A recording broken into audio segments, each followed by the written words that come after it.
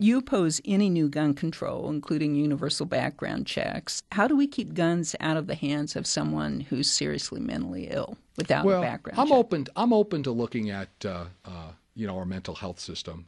I do stand by our Second Amendment. It's very clear. It says the right to own and bear arms shall not be infringed. And I take the words at face value. I think that's what they mean. There are absolutely exceptions where it's not safe for someone to own a firearm.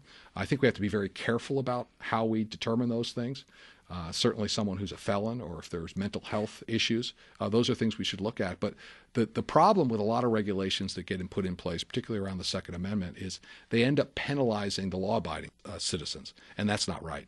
So would you favor universal background checks in order to find those folks who are so mentally ill that they shouldn't own a gun? How else would you? I would not, no.